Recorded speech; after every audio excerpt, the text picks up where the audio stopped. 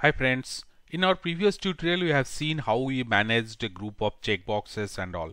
Now we'll see how we limit the selection of the user. So let's say I'm selecting this, then one more, then one more. Then when I try to move to the fourth one, I'll tell you that you can only select 3, you can't select 4. However, I can change this and go for one more.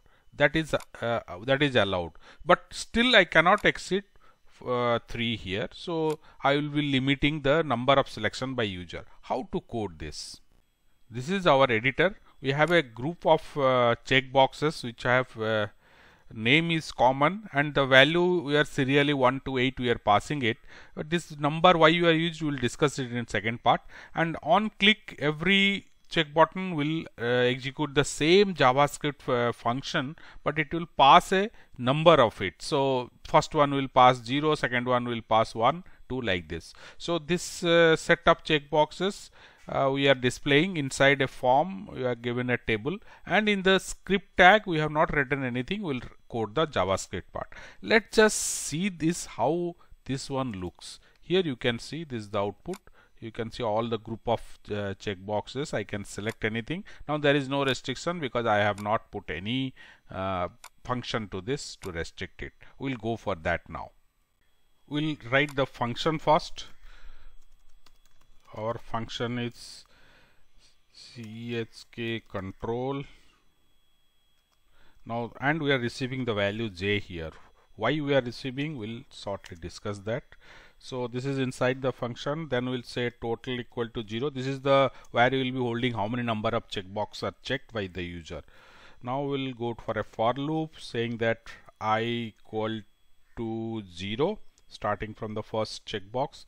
Now we'll say I is less than document form1 dot ckb is our checkbox, then length property. We have previous tutorials, so we have discussed about the length property, whatever the total number of checkboxes will have. So it should be less than that because it was starting from 0. Now I plus plus.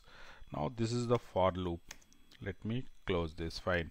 So inside this for loop, we'll say first that if document form1, we'll check each and every checkbox now. Form1 dot ckb. Now here I will take I value. Now dot checked. Now if it is checked, what happens?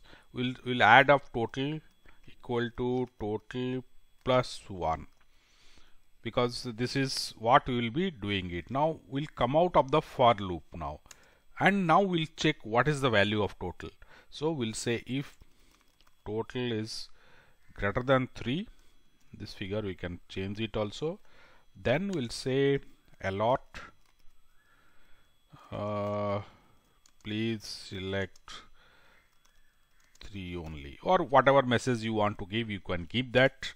Now, and one more thing we have to do, we'll say document dot form1 dot ckbj. Here we are using, because the moment the user has exceeded 3, the fourth one when it checks, we want to uncheck that one. So that is why we have received the j value here, and now that j will put it checked equal to checked property equal to false. So we'll uncheck it. Now that's all.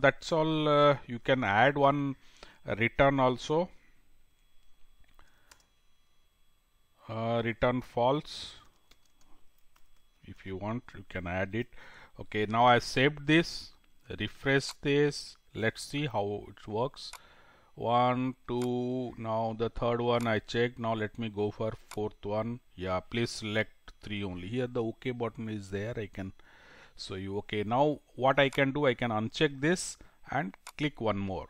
So 1, 2, 3, I can change my selection, but I can't exceed the fourth one. Please select 3 only.